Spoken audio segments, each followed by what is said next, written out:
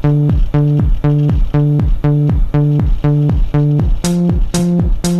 we go. One step at a time, don't be living on the line. In this lesson, we're going to continue our unit on free trade and protectionism by looking at the effect of a protectionist quota on our now familiar market of apples in South Korea. We'll start with the definition of a protectionist quota, then we'll look at our graph to see what impact a quota has on the price and quantity of apples produced and consumed in South Korea, and we'll conclude by evaluating the effect of an apple quota on the different stakeholders, including domestic consumers, domestic producers, foreign producers, the Korean government, and total welfare. So just to remind you, the reason a government might want to impose protectionism is to protect domestic producers of a good from cheaper foreign competition. As you can see here in the graph, we have the apple market in South Korea, at which the world price established by countries with a comparative advantage in apple production is lower than the domestic Korean price. Therefore, South Korea will import cheaper apples, and consumers will enjoy a greater level of consumer surplus than they would without free trade. But what impact would a quota have on this market? We need to start with the definition of a protectionist quota. You've probably heard the term quota before. Quota relates to a physical limit on the quantity of a particular good being imported into a country. Now clearly this differs from a tariff. A tariff was a tax on imports. A quota is a physical limit on the quantity of a good that can be imported. So looking at our graph on the right here, we can see that before the imposition of any quota whatsoever, South Korea will be importing a quantity of apples of QSK to QDK, as we showed in our earlier lessons. But what happens if the Korean government establishes a physical limit on the quantity of imports allowed into the country? Let's say that the government says that imports are limited to a quantity equal to 2 squares on my graph here. The limit on apple imports is from QSK to QQ. I'll call that the quota quantity. The number of apples legally allowed to be imported into Korea has been reduced dramatically from QSK to QDK to now only QSK to QQ. What happens in the market for apples following the imposition of this quota? The first thing we'll notice is that at the original equilibrium world price of PW, the quantity demanded of apples now exceeds the quantity supplied. There's a word for this in economics, we call it a shortage. There is now a shortage of apples resulting from the number of apples allowed to be imported falling to only QSK to QQ. So now we have imports of this amount and a shortage from QQ to QDK. As you learned in microeconomics, a shortage puts upward pressure on the price of a good. And that's exactly what's going to happen in the market for apples in South Korea following the imposition of a quota. The price of PW will start to rise, but what impact does a rising apple price have on suppliers and demanders of apples in South Korea? The law of supply says that as the price of a good rises, the quantity supplied begins to rise. And sure enough, that's what we should expect to happen here. Rising apple prices are going to lead to a movement along the domestic Korean supply curve.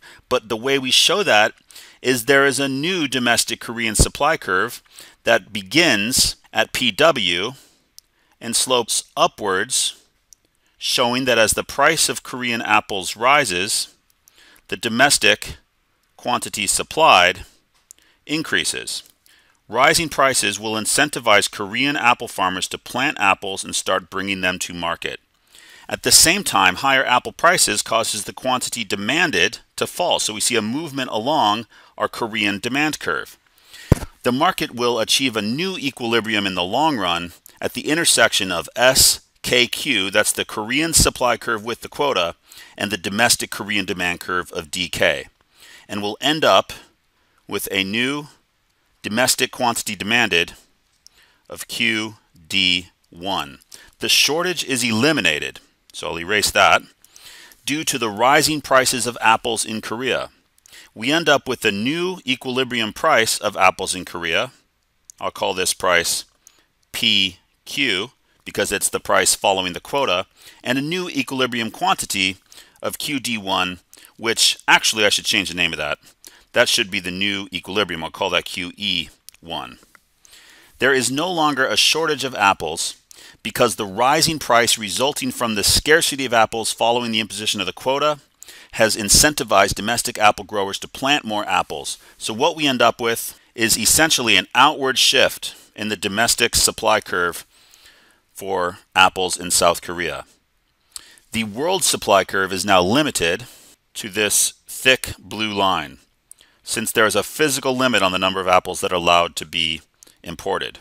I'll call that SW1. So how many apples will be produced domestically now? There are now two distances along a horizontal axis which represent domestic apple production. The distance from 0 to QSK is domestic, and the distance from QQ to QE1 is domestic. So total apple consumption in South Korea is from 0 to QE1, but a chunk of that is made up of imports, and a chunk of that is made up of domestic output. Now this graph looks a bit more confusing than our tariff diagram did, but it's time to break it down and evaluate the effect of this quota on domestic consumers, domestic producers, and other stakeholders. Let's start with domestic consumers. This should be very easy to see. The price is higher and the quantity demanded is lower. Therefore, there is a decrease in consumer surplus due to higher price and less quantity supplied. Consumer surplus is now a smaller triangle than it would have been with free trade.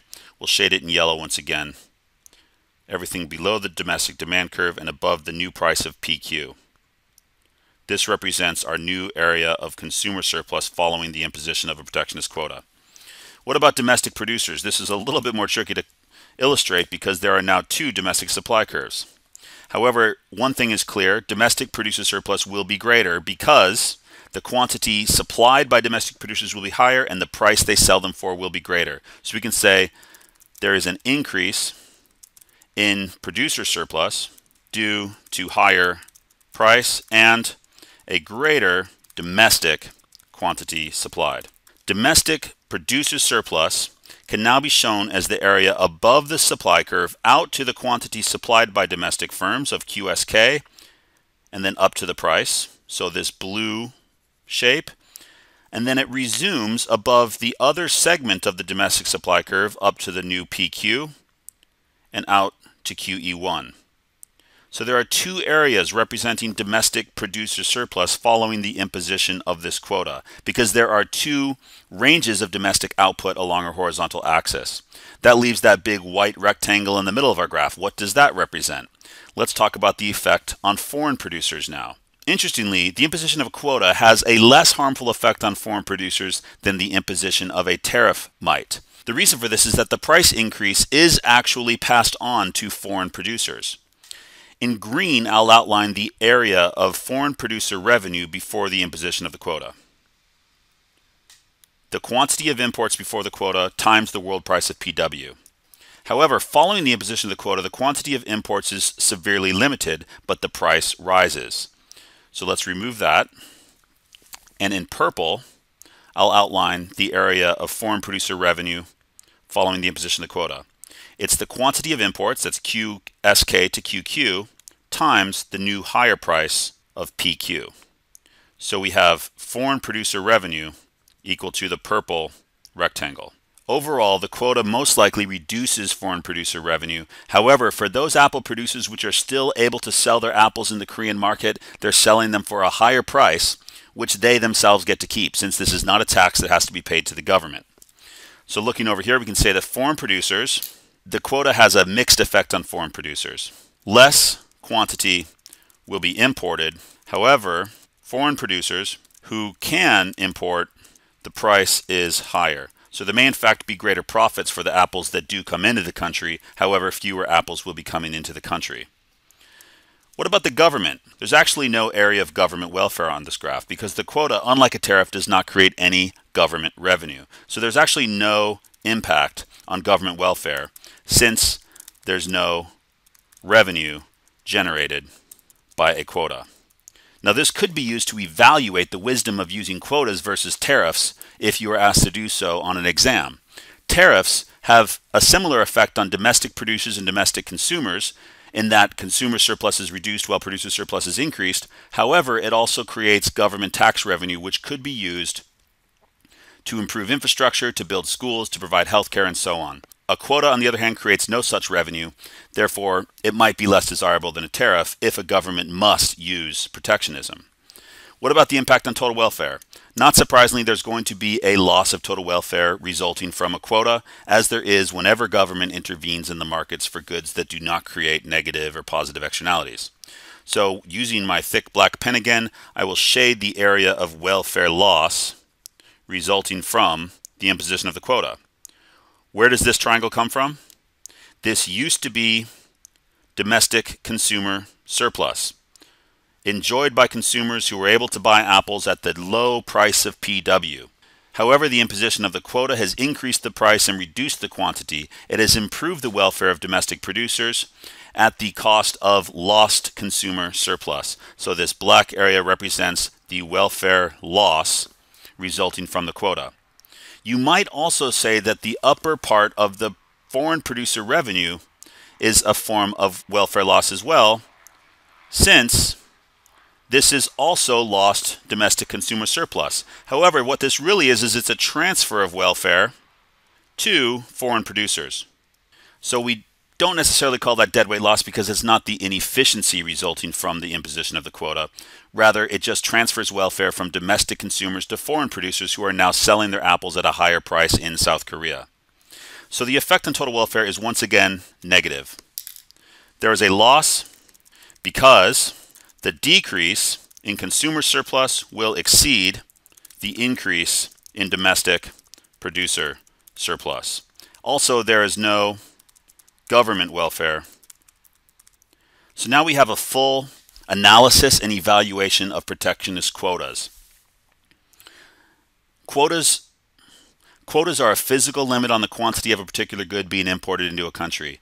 The goal is, of course, as in the case of all protectionism, to protect domestic producers of the good, increasing producer surplus and producer revenues, but this comes at the expense of domestic consumers and, once again, foreign producers who would have been selling much more of the good in the country if it weren't for the quota.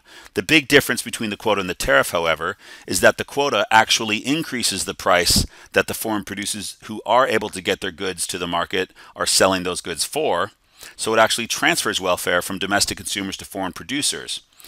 Additionally, it does not create government revenue as a tariff does, so there's no additional tax revenue that can be used to provide public or merit goods to the people of the country.